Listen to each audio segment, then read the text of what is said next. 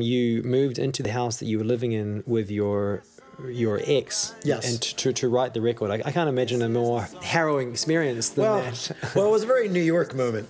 I mean, we had broken up, you know, and like New Yorkers do. Like, I had agreed to rent the apartment from her before we broke up. I was just going to take it from her for the summer. So she wasn't there, and I had moved in, and obviously all of her stuff was around, and just kind of knowing we weren't getting back together, and I was super sad about it. The song just came out of me, just like that. I called up all of my musician friends. I'm like, we got to do these songs. The songs were recorded within 2 weeks of them being written. Many melodies with their remedies that don't come anyway.